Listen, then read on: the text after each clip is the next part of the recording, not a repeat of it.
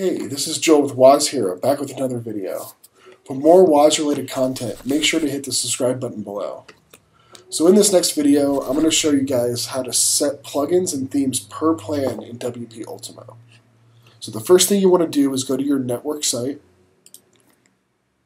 go to Plans,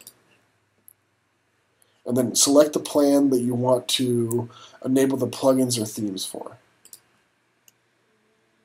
Alright, so to enable the plugins that you want for this plan, just click on where it says Allowed Plugins, and you'll see a list of plugins that you have installed that you can enable for this plan. One thing to note is WP Ultimo can only limit plugins that are not network active. So that's something just to take into consideration when you're setting up your multi-site. So to enable certain plugins for this plan, you just click the checkboxes next to each plugin. And then click Update Plan.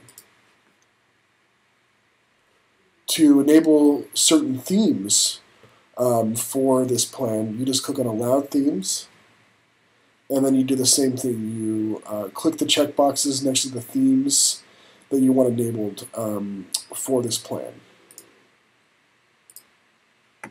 And then click Update Plan. And that's it. Thanks for tuning in. Make sure to hit subscribe. See you guys next time.